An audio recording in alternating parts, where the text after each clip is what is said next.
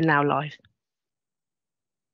Okay, thank you very much and welcome all. Good afternoon. I'm Councillor Rob Humby, Leader and Executive Member for Hampshire 2050 and Corporate Services, and welcome to my decision day, which is currently being broadcast live on YouTube via the County Council website. I'd also like to welcome Councillor Ross Chadd, Deputy Leader, Executive Member for Hampshire 2050 and Corporate Services, Councillor Kirsty North, Executive Member for Performance, HR, Comms and Inclusion and Diversity, Councillor Jonathan Glenn, Select Committee Chairman. Haven't seen, is Adrian here? Adrian Collett, yes, I've just seen you, Adrian, sorry. Councillor Adrian Collett, Opposition Spokesperson, and Councillor Louise Parker-Jones, Opposition Spokesperson. Welcome, and it's good to see you all present here this afternoon. I understand there are no deputations and others being received for today. Thanks for confirming that, Louise. So we've got the key decision, and we'll go straight into agenda item 1, which is the A326 North Waterside Improvement Update. And I think, Gary, you're going to introduce initially. Thank you. Yes, thank you, Leader. Good morning, members and colleagues. So I'll hand over to Frank in a second, Leader.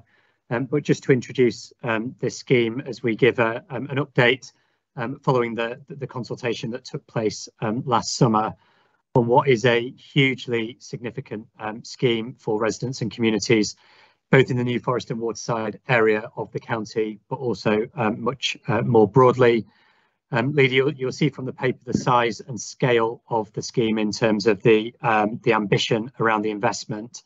And recognise, following our Waterside steering group that we both attended earlier this week, the importance of this scheme as a key component part in terms of unlocking that Waterside vision and unlocking the economic potential of that part of our county. The other final point of reflection from me, and it's detailed within the paper, is thinking about this much more broadly than just a road scheme and a road scheme update. The detail within the report also points towards maximising and unlocking the economic potential associated with the Freeport, and then wider transport applications as well, in terms of freeing up general movement in that part of the county for all residents and communities, with particular reference to environmental net gain and active travel through cycling, walking and horse riding as well. So that's the general introduction, Leader and Deputy Leader. I'll ask Frank to take you through a bit more detail of the paper and then point you towards the recommendations. That's great. Thanks, Gary. So over to you, Frank. Thank you. Thank you, Gary. Thank you, Chair. My name is Frank Baxter. I'm the Head of Integrated Transport at Hampshire County Council and the Client Manager for this scheme. I think the first thing to note is this is a big scheme and it's strategically important, as Gary has highlighted. It's strategically important for two reasons, which are incredibly important for local residents. One is that this is about addressing traffic flows and congestion on the A326 as it is now, but also helping residents and communities on the waterside cross the A326, which currently presents severance issues to the community. It's also strategic because it's looking forward at the future development that could happen on the waterside, a level of development identified in the waterside transport strategy, which is of national importance. It's also on one of the major road network routes in Hampshire, making it a scheme on the most important road classification in Hampshire.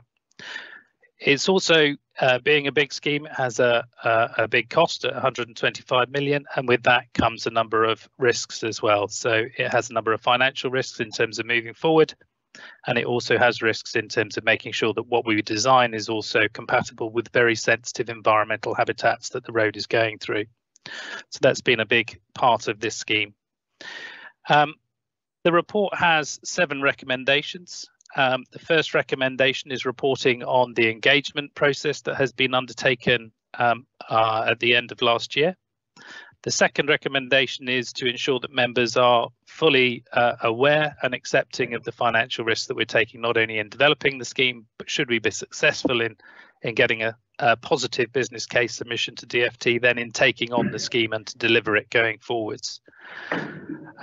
It also sets out the principles Hampshire will apply in terms of moving the scheme forward. In this case, a zero appetite risk for taking on cost escalation post business case approval. Finally, the recommendations towards the end of the recommendations are looking at administrative processes and asking to delegate authority to the director in order to undertake those actions. I'll just give a quick précis of the engagement that we've undertaken. Just to be clear, there were 35,000 postcards issued to the residents of the waterside and business places. There were 5 face-to-face events down the waterside where we asked and met with residents and businesses to identify what their issues were. And we produced various documents that went onto the website, including a fly-through video image of the whole of the road improvement to make sure that the public could really get under the roots of the scheme and understand what it was about. The results of the engagement came back with mixed views, with an almost equal proportion. A number of people who are concerned about the environment were just slightly outweighed by those who were actually concerned that it didn't go far enough in terms of widening and enhancing traffic volumes. It's worth noting that we didn't at the time present any journey time data, and we didn't present the details of the habitat mitigation. So some of the feedback was noticeably coming back questioning what was next in terms of those 2 items. So that's one of the issues that we picked up at the next stage when we get into consultation.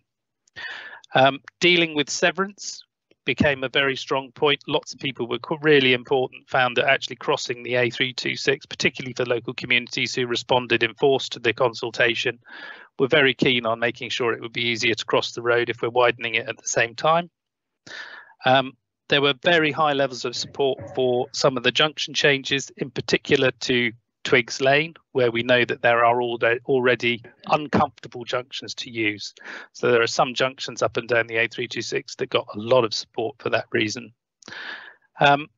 Those were probably the main highlights. I won't go any further, so I'll just commend the report to you, Councillor Humby, and to the rest of the committee. Frank, thank you very much for that, and to Gary. And I know, Gary, you'll come back and maybe make a few comments at the end. Yeah, I'm going to go straight to members. So, Adrian, you've got your hand up. Councillor Collett first. Thank you, Rob. I have been a little bit shocked, I suppose, disappointed at the view of local members not being at all supportive of this. And then I look at slide 16 and I can see that they're in line with public opinion, which on slide 16, it shows the number of people who disagree that the preferred scheme will deliver against the design priorities compared with those who agree, with a 20% margin in favour of disagreeing rather than agreeing. In fact, the number who strongly disagree pretty much equals all of those who agree. So I've looked a little bit further at why there is such hostility to the scheme. And one of the comments that was made to me is that all it does is it moves the pinch points to different locations. It doesn't actually eliminate them all. Another is that it does little for South Waterside, which is also very busy, but isn't helped at all by this. Just people from South Waterside will get into a traffic jam in a different location. And the big fear that what this will actually, in the end, facilitate is the development of Dibden Bay by ABP. So there's a lot of suspicion, a lot of hostility. It's also disappointing that we don't seem to be making a lot of progress with the rail option down the waterside, which is something I would like to have seen and something I've hoped we would see for a very long time. So, Leader, I need to make you aware of that. I'm sure I've not really said anything that you're not already aware of, but those are the views that I've had from members, not just of my own party.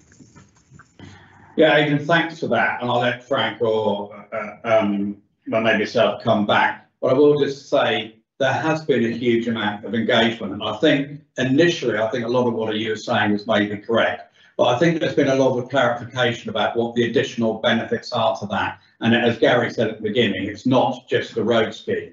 So I think we might have moved on maybe a little bit from that, but I'll let Frank come back because you've seen the huge amount of engagement. I understand what you're saying about the reports and the charts and that as well. But I think, as I say, we attended the Waterside meeting with all the partners there, and I think there was a much better understanding of the value of this over and above just being a road scheme. But maybe, Frank, you'd like to comment on some of the points that Councillor Collett has made. Thank you.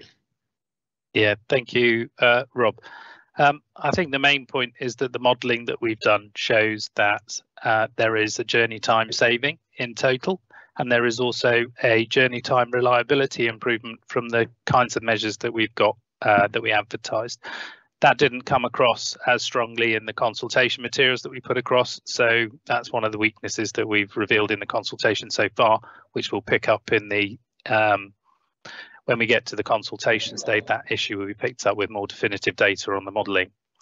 As to the southern waterside junctions, those junctions can be awkward to use, but the main pinch points are to the north. So anybody coming from the south going through the north will benefit from the same benefits as anybody living at the northern end as well. So those two issues probably are resolved through the modelling that we're aware of, but we haven't fully shared.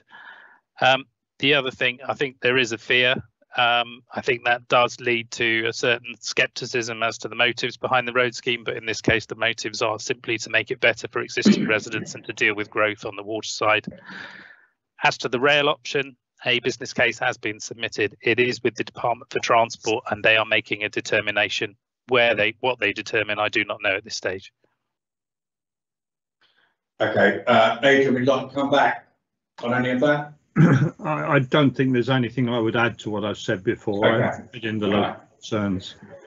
Yeah, okay, and that is noted, and as you can imagine, I've had lots of briefings on this, and as I repeat about the Waterside group, where we had many different stakeholders and partners within that group as well, including New Forest District Council and New Forest National Park, who we spent a lot of time with, and with the chair there as well, and with Alison Barnes as well, talking about that connectivity across there. And I can say I think they've worked really hard with us and vice versa, sort of understanding what those issues, and many of them have been addressed now. That's why I think we might have moved on a little bit from those first sort of reports where you heard. And we knew after those sort of that consultation or that engagement that we've had, and I think a lot of that is better understood now. Like the comments that Gary made at the beginning, that it's not just a road scheme. And I think that's how it was presented maybe initially. So I'm very well aware of the points that you've made. And I feel certainly after our meeting last week down in the New Forest, that a lot of those concerns were raised and addressed. Gary, I don't know if you want to add anything to that into, I will go to other members if necessary, but reference the Waterside meeting that we had. Thank you, Leader. And just a few sort of final observations from myself. I think, as I said at the Waterside Group meeting earlier this week, this is not a decision to build a road. This is a decision to reflect on the consultation and get the scheme development to the next stage, which members will note, and you'll note, Leader, is scheduled for autumn later this year. So this is a gateway checkpoint to reflect on the consultation and conclude the work between now and autumn of this year to get to a point of final submission to the Department for Transport. The thing then that colleagues will see within the paper that is imperative that happens, and this touches to Councillor Collett's point, is around the local support and buy-in of stakeholders during that period. And recognising that although Hampshire County Council will continue as scheme promoter, it is absolutely imperative that this becomes a collectively owned project in relation to those local stakeholders taking ownership and supporting the buy-in of that. And that extends down to parish councils, the district council, the national park, the Freeport, and all of those stakeholders getting behind this as a good thing to do for the local area, for a huge variety of outcomes that Frank has touched on, not just in relation to travel time, but the wider public outcomes that this unlocks. So that's everything from me, Rob, just in terms of summation and wrapping up. Yeah, Gary, thank you very much. That's very useful. Does any other member, Councillor Chad, Councillor Glenn. Louise, yeah, Councillor Park-Jones, yeah. Hi, Louise. Hello, thank you. My only concerns are surrounding pedestrians and their requirements, and I just want to be reassured really that that will be hugely looked at.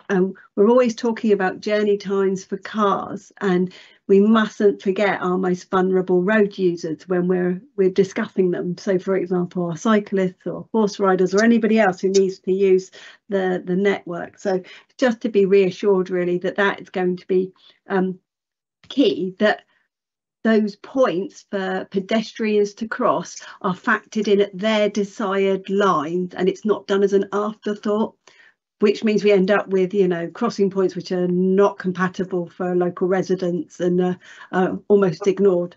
So thank you. Louise, that's very helpful, thanks. I'll let Frank come back on that because this was discussed then at that meeting. Frank, would you like to comment on the points Louise has made?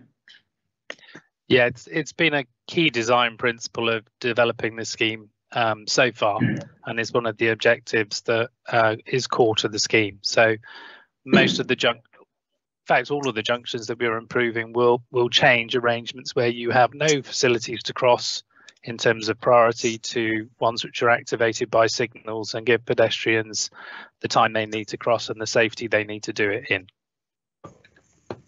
Louise, I hope that reassures you on those points. As I say, that's why I wanted Frank to do it, because that has been looked at. And as Frank said, it's been a key point all the way through this as well. Any other member would like to make any comment? If not, I'll just sorry,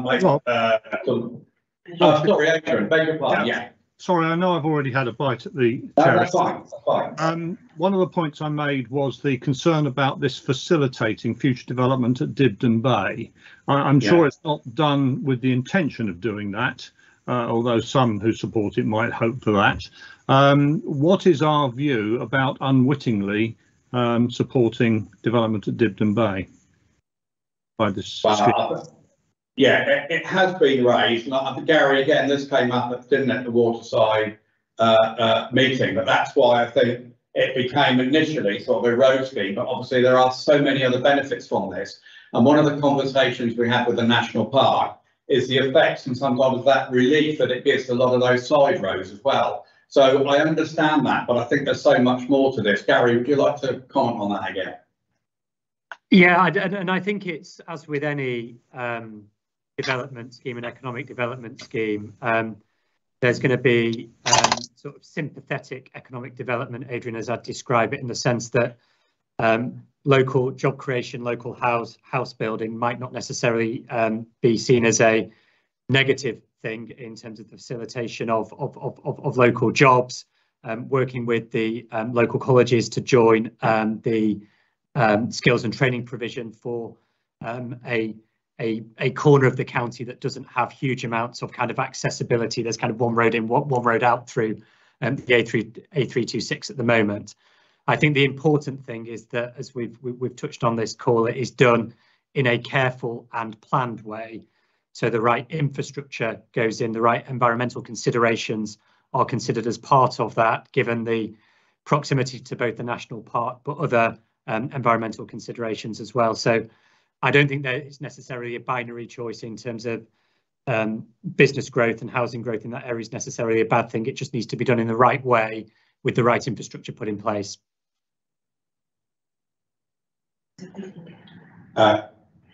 Yeah, sorry, I'll just a quick word with Ross in terms of that. Adrian, I think the other thing is, as I say, the amount of work that's been done with the other partners, and specifically the National Park, as I said earlier.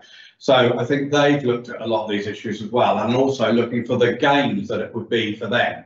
And they're now approaching it in that way. They've raised a lot of concerns in terms of that connectivity as well, but they do see, I don't want to speak on behalf of others and Barnes, but I think it's fair to say they understand those issues and understand the possible gains from the scheme as well. So I hear what you're saying, but hopefully that, you know, I'm not being sort of blind to it, if you like, but understand it is much more, go right back to more than just a road scheme.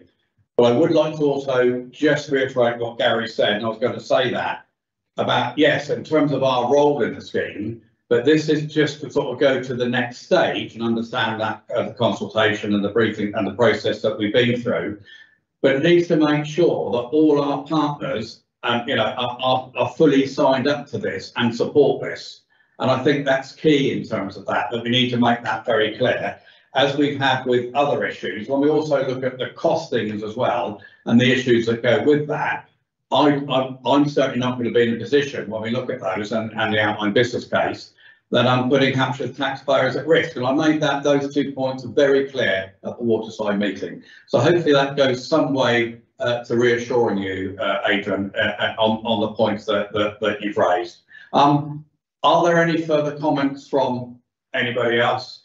Frank, Gary, do you want to add anything, or are you okay? I like that. So as I say, just to be clear, this is to take us forward to the next stage in the process. So there's clearly a lot of work to do as well. And the points that Frank outlined about the business case, which of course is happening with all our schemes in terms of that, some of the viability as well. But the key point here is about support.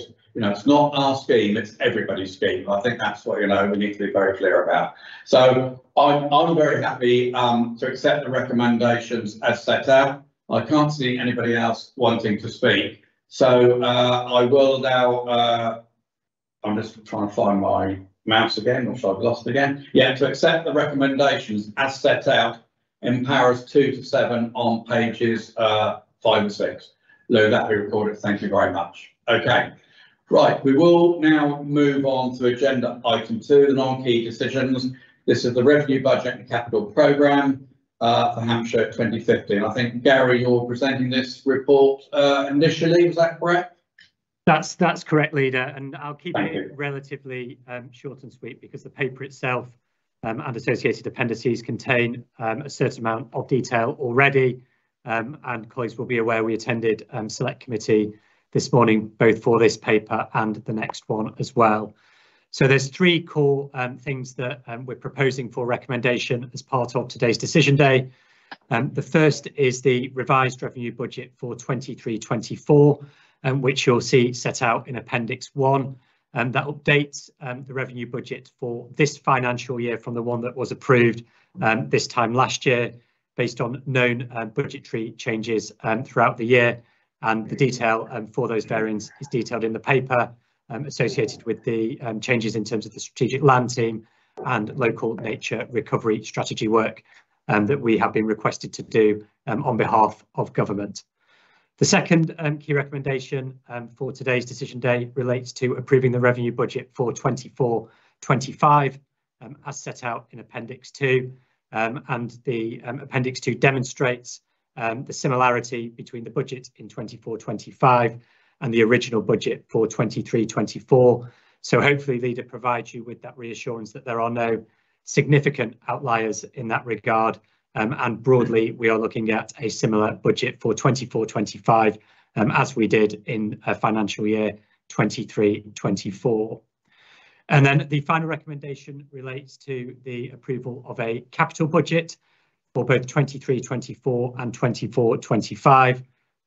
As the paper demonstrates, as we've been through the organisational restructure over the last 12 months, this time last year, those capital budgets remained where they were in previous service directorates. We've now completed that work organisationally to get those capital budgets in the right places of accountability within the organisation, and therefore Appendix 3 now sets out moving forward in financial year 24-25 what sits under the authority of the capital programme and capital budget for the 2050 directorate. So nothing further from me, Leader, and recognising that obviously there's a significant amount of detail both in the paper and the appendices as well. Yeah, Gary, there is, and thank you very much for that. And I'm sure Councillor Glenn might like to make a comment at this point, because we did give this a very thorough airing and lengthy debate at the Select Committee today. And I think it's worth saying that at this point, because we are live on the YouTube channel, to understand that many processes go through to get to this point, and there is a great deal of information and detail behind that. Councillor Glenn, would you like to comment on your committee this morning? Thank you, Rob. Can I thank both you and the Deputy Leader for being there? So you would have heard all the soft information which was discussed over a period of 2.5 hours over the two items. They were all agreed. The recommendations were agreed, not with any provisos, but we need to make sure that the debate about strategic land budget is included in your thinking. A point was well made that with one, I'm not going to mention which area it is, but it's one near Basingstoke, that if when it was agreed that we would look at it 27 years ago, had we been able to actually start building on it at earlier on, we would now be receiving our income from it. Now, we can't help time going by, but I think there was a lot of debate about the strategic land budget, which I'd like you very much, please, Leader, to keep in mind when it goes to Cabinet and when it comes to full council. I might remind you that there was a lot of debate about skills and apprentices. There was concern about the LEP responsibilities coming to us on the 1st of April. The cost of that and how much would we take on or be able to take on. There was a lot of debate about Section 114, which always hangs up above us like a Damocles sword, and we are doing our level best to make sure that never happens. And of course, we are all aware that the huge pressure on us is coming from the social care costs. I hope that the consultation that we're doing, a lot of people may well from the public have an opinion about that.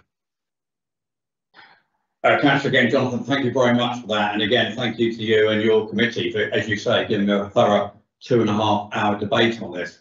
And Ros, myself, Deputy Leader, noted very much all those points that were raised at that meeting, including a discussion around IT and things that we are aware of that as well. And we'll pick up something in the next paper in terms of performance and that. I'll comment on that as well. I first of all just want to check in with other members. I know Councillor Collett, Councillor Louise Parker-Jones were present at those scrutiny this morning. Would anybody like to add anything to? Chairman, I think Councillor Glenn. Yeah. Sorry, yes, I think Councillor Glenn has covered the points that were made. Yeah. I don't think I need to add anything. Okay, thank you for that, Louise. Nothing further from me. I'm sure it will be fully debated at full council. Okay. And I come to you both because I know you're both at the Select Committee and you both heard that as well. And I think it's worth acknowledging that you were both there as well to take us through that. I think in terms of Jonathan, the points you raised, and say that was noted by us and noticed by the officer team, CMT as well, and those things that will be picked up. And it's always awkward at this stage when we know the amount of detail in a report and then all the appendices as well that goes with that. Clearly, we won't go through that now because we did do it at Select Committee and previous briefings before that. So, Gary, I want to thank you and your team, and obviously the finance team and everybody for putting those papers together. I have really nothing to add to that in terms of there were some understandings as well about the letter seekers and everything else, and we are working that through at the moment.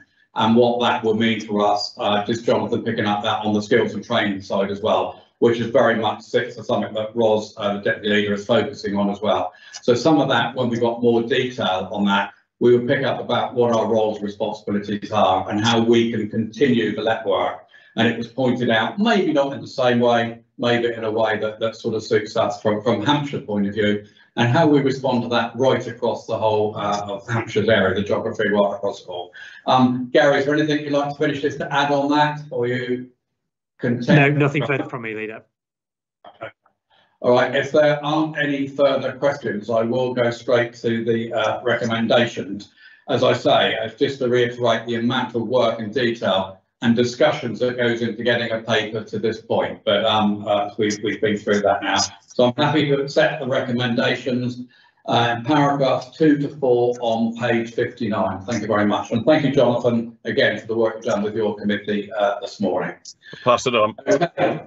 We will now move on to agenda item 3, which is the revenue budget for corporate services. I'm not sure who take us through that.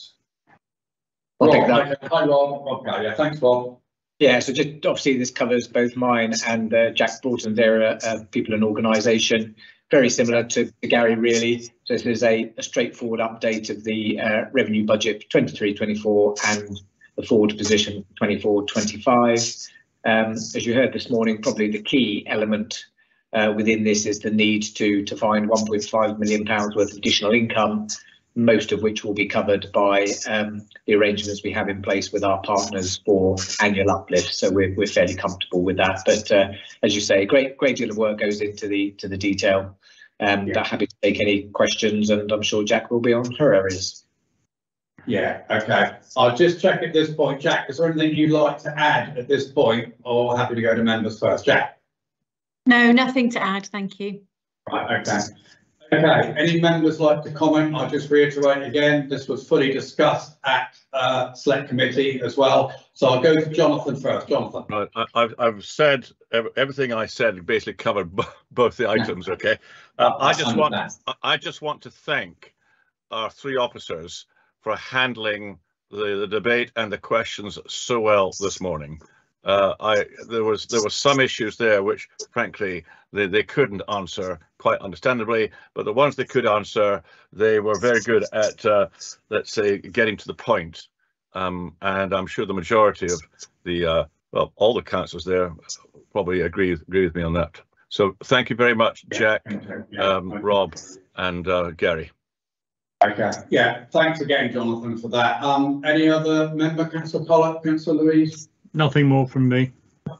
Sorry, right, okay, well, the same applies to that, and as you quite rightly said, Jonathan, the only thing I would like to pick up on, there was quite a lengthy debate in terms of performance and stuff, quite rightly, that is the place to do that, to be scrutinised as well. And there are lots of discussions around how we now work post-COVID when we come in and everything as well. And I'd just like to point out, because lots of people have views on that, and they were aired at the Select Committee quite correctly. I'd also like to point out that sometimes there is a perception around that about working actually in the offices and at home as well. And just also, so sort of for Jack and Rob to take back, I speak to leaders of other upper authorities on a regular basis, and what they're going through and their teams and the pressure on staff as well. And just to say, I know we have some exceptional staff at Hampshire County Council, proud to be leader of Hampshire County Council, because I know the care and compassion that they do within the work that they do. So quite right to be, I think, Jack, you would agree, it's quite right to be asked those questions about performance and that as well. That's the place to do it, that's perfectly appropriate. And I sort of half wish I'd said something at the meeting, but I just want to put this on record now.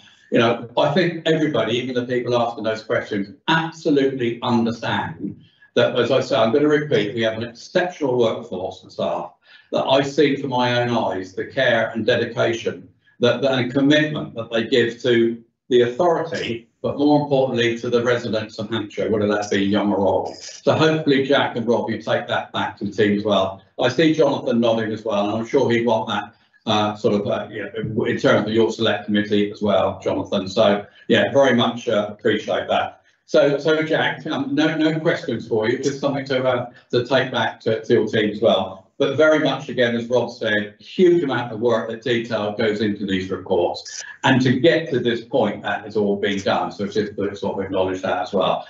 I'm just checking no further questions from any members or anybody else like to comment. No? Okay. So we'll take us straight to the recommendations then on paras 2 and 3 on page 75. Thank you very much. Thanks, Rob and Jack as well. Okay, we will now move on to agenda item 4, which is the Awards and Community Grant Scheme. And I think Emma, is going to present the report. Emma, thank you. Thank you. Good afternoon, Leader, members, colleagues. We have 5 grant applications this afternoon, across 3 schemes. So the first 2 applications on page 98 of your report are made under the Leaders Community Fund. The first is from the CPRE Hampshire for the construction of a Hampshire hedge, basically a hedgerow corridor linking the South Downs National Park and the New Forest National Park. I think, Leader, you're familiar with this project.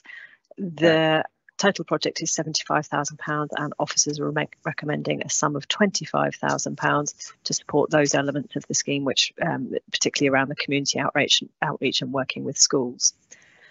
The second application under the Leaders Community Fund is for Trinity Winchester, a homelessness centre, and this is to support them with energy efficiency measures. So it's a £38,000 project. Our recommendation is that Hampshire County Council supports them to the extent of £5,000, which is match funding to the Winchester City Council contribution, and the local member, Councillor Hiscock, is supportive. So those are the two under the Leaders Community Fund. Are you happy for me to move on? Yes, please. Thank you. Yeah. Parish and Town Council Investment Fund. This is a different grant stream specifically for Parish and Town Council and other community groups. And we have one application to this fund from Fair Oak and Horton Heath Parish Council for photovoltaic panels and battery storage. They are seeking just over £13,000 towards a just over £19,000 project. The local member, Councillor Broomfield, is aware of the application. And then finally, we have two applications for the Rural Community Fund. The first is an application for Silchester Village Hall to make some improvement to their facilities. Officers recommend £5,000 towards a £66,000 project, and that's to match the applicant's own contribution to the project, and recognise that Hampshire County Council has previously supported this group with grants in the past. Councillor Vaughan, the local member, is supportive. And finally, an application to the Rural Communities Fund from the Gatton Trust, and this is for solar voltaic panels for their pavilion, and officers are recommending £7,500 towards an £8,000 project. £7,500, which is matching Winchester District Council's contribution. Councillor Porter, the local member, is supportive of that. Right. Thank you. Right. Thank you very much. Yeah. Are there any questions from members from the grant paper? Hi, Louise. Yeah. I just wanted to say, actually, all these are wonderful projects. I think they will go such a huge way, and such small amounts can make such a huge difference locally. Obviously, I'm also a Fair Oak councillor, and I am completely supportive of the Fair Oak and Horton Heath provision of the solar panels. So I just wanted to say these are brilliant, and thank you, Leader, for supporting them. Very good. Thank you, Louise, for that. And for that, I can't see your names in front of it. I assume that's the cat, is it? Not the dog. I can't see. Yes, it is a cat. I couldn't quite see. I don't want to get my cat and dog muddled up. Yeah, thank you. Adrian. Yes, just wanted to ask a question on the Trinity Winchester application. Yeah. They're seeking 15,100, and I was a little bit surprised that our recommendation is a rather parsimonious 5,000 on such a valuable project for vulnerable people. I haven't spoken to Councillor Hiscock. I see that he supports the project, but I wondered, are we only giving or recommending 5,000 purely because that's the amount Winchester City Council have given? If Winchester had given 10, would we be recommending 10? But what's the thinking behind a rather small recommendation? Right, thank you for that. I'll go to Emma. Thank you, Councillor Collett. We do assess the application in its entirety, and as you'll be aware, our maximum limit is 50% match funding. We do listen very carefully to what the district councils recommend, because we recognise that where they are locally focused projects, our district council colleagues are have a useful insight into those communities. So we do tend to follow what our district colleagues recommend in these cases. Okay. Okay. Any further questions from any members? No, can't see any hands. What I would say is a bit similar to the other papers, actually. To get to this stage, go through a very lengthy progress, and the Deputy Leader, Councillor Chad, and I clearly goes through these very clearly.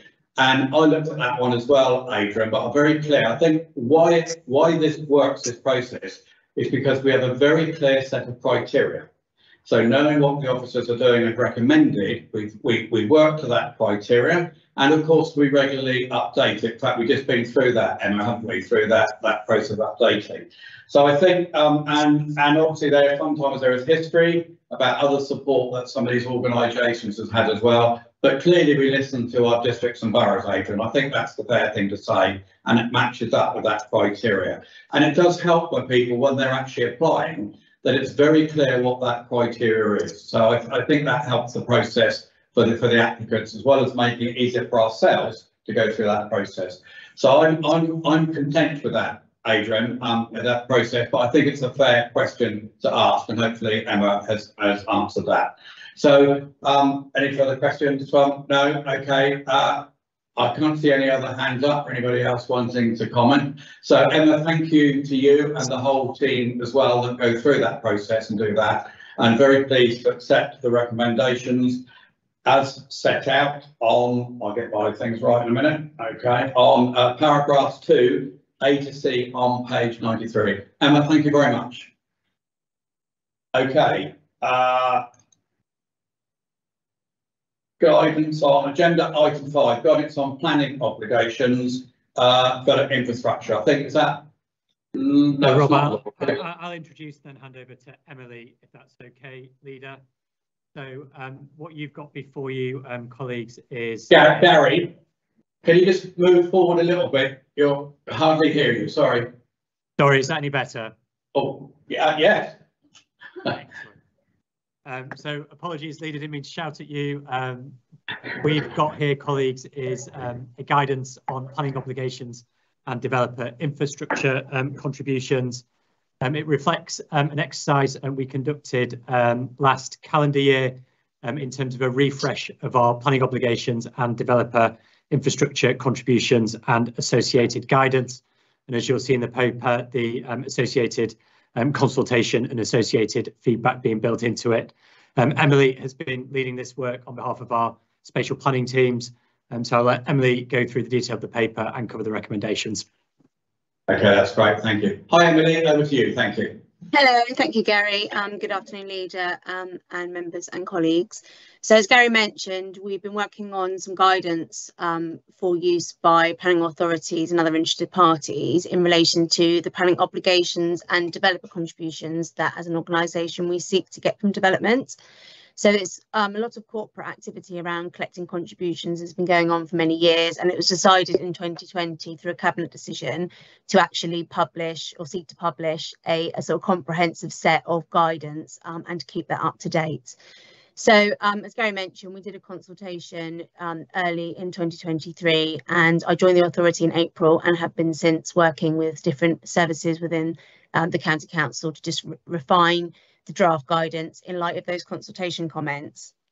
So the paper today seeks that the final guidance is published and that the delegated authority is given to enable us to keep that guidance as up to date as possible, to enable us to have a web resource for users.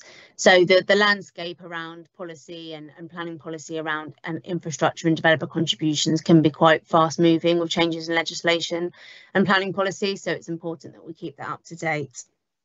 So as I say, the paper has an attached appendix which summarises the consultation responses that we received. I think the overall support from the majority of the planning authorities within Hampshire that responded was that it is a useful document, but they gave us quite a lot of really useful insight and feedback about how to make the guidance more usable, specifically making it clear what the statutory functions are for Hampshire County Council to enable their planning officers to sort of give weight to negotiations and seeking obligations, and also to make sure that where we've asked for obligations or contributions that it's clear what strategic objectives we're trying to achieve and what sort of published strategies they link into. As I say, the report itself highlights and the guidance goes into more detail about how the guidance can be used. So it can be used to just be clear for those involved in negotiations about Hampshire's sort of practical approaches to securing Section 106 contributions, but we also provide 8 sections, so it's quite a comprehensive document across all the different areas, and flag where there's statutory functions and the level of contributions we'd seek and how they're justified, and also some other planning guidance and signposts to those involved in planning applications to find out more about different elements within the county council that are involved with making planning decisions, so particularly around travel planning and transport. So I think that's it. So thank you very much. That's great, Emily, and thank you very much for presenting that. I will go straight to the member, see if any member has a comment on this paper. Adrian. Thank you, Chair. When in the good old days, when I was chair of the Roads and Development Committee and we were putting together a structure plan many years ago now, one of the things we spent a lot of time and energy on was looking at developer contributions and making sure that the county council and indeed our district councils got the contributions that they should. And the result of that work, and we employed consultants and did quite a lot of background work on it, was very clear. And that was that most of the elements in any development, the cost is fixed, whether it's labour to carry out the work or the materials, those costs are pretty much fixed. And the value of the development at the end of the day, that's pretty much fixed by the market. The flexible element, if we want to ensure that there is room for the development to make the contributions they should be making, is the price paid for the land. If they know they've got to pay an extra $500,000 in developer contributions, then they factor that into the price they're willing to pay for the land. And Farmer Giles, with his 10 acres worth 10,000 an acre, suddenly finding that he's only going to get $500,000 an acre rather than 600,000, but he can still retire to the Bahamas if he wants to, isn't going to say no. So the issue is about being very clear up front about what developer contributions are going to be required, preferably before there's any discussion on land values. Now, obviously, this paper and these policies are designed, this guidance is designed to achieve that. So therefore, I very much support the direction of travel, but I can't overstress how important it is that this is there in the forefront all the time. And the other element is that the officers who are actually carrying it out understand the importance of this. I've been disappointed on a number of occasions when there have been developments and I don't feel we've secured anywhere near what we should have secured out of the developments.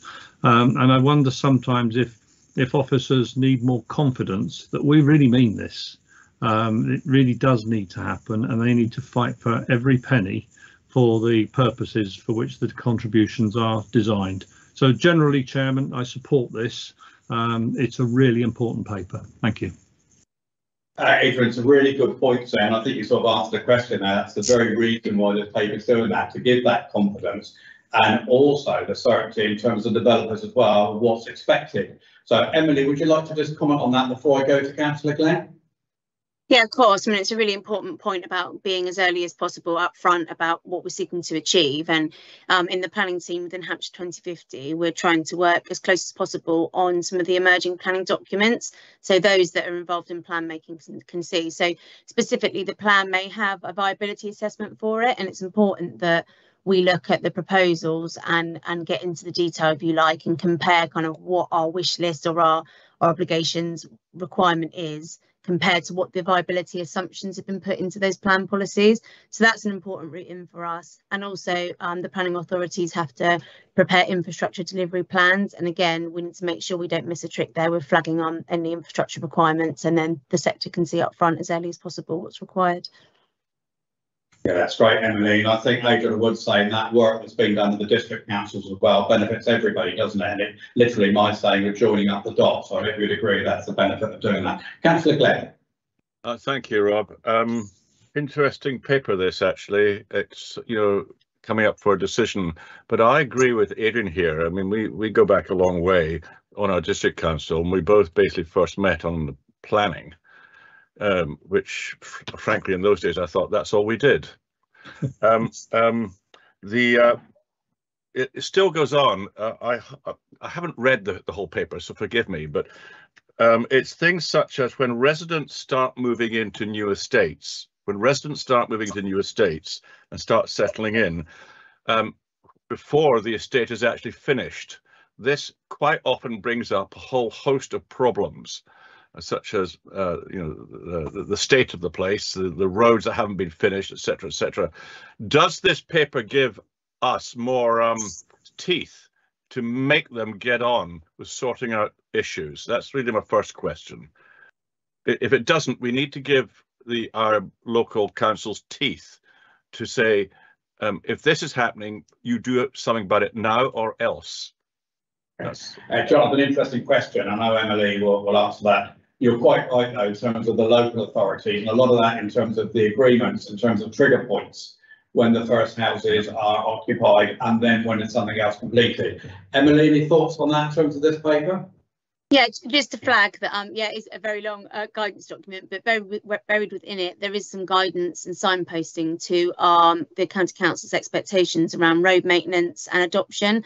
So if that's what you were referring to in terms of the state of the site itself, I know there's been quite a crackdown on that, and new sort of policies around commuted sums put in place. So this document will signpost to that. But you're right to raise it, and the government, through its Levelling Up and Regeneration Act, is trying to bring in a lot more stipulations on developers to conform with what they say they will in terms of their applications in the first instance, and also to get on with applications once they're approved. So there is some movement in the background around that as well.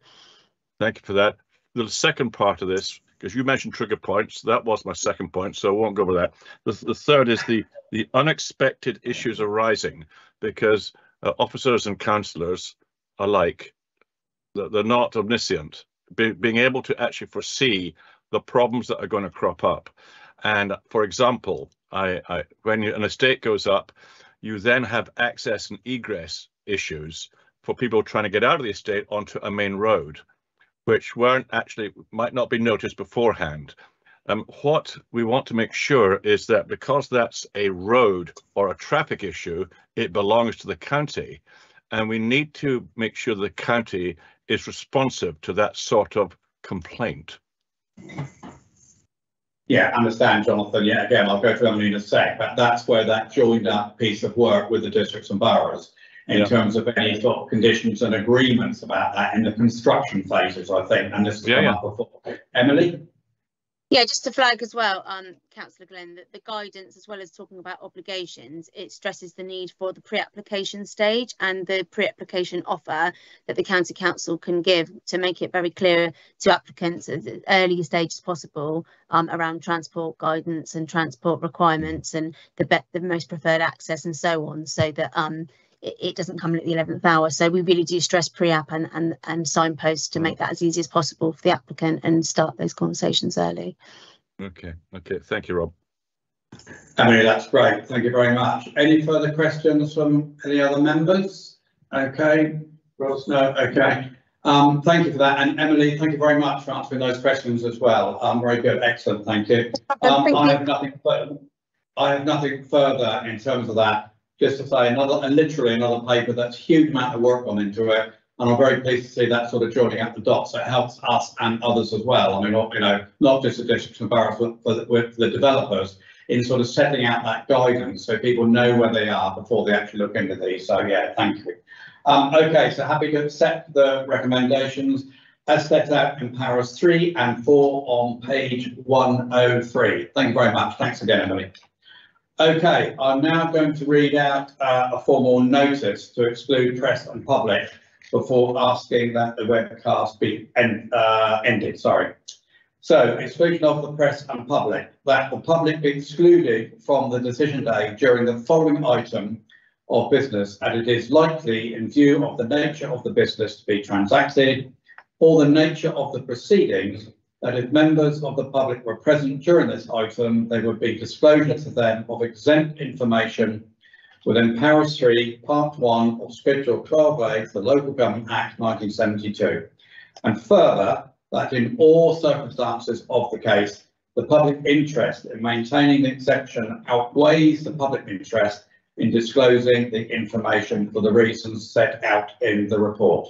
So now can I please ask that the webcast be stopped, and Louise, can you confirm when that's happened? Thank you very much. Will do, thank you.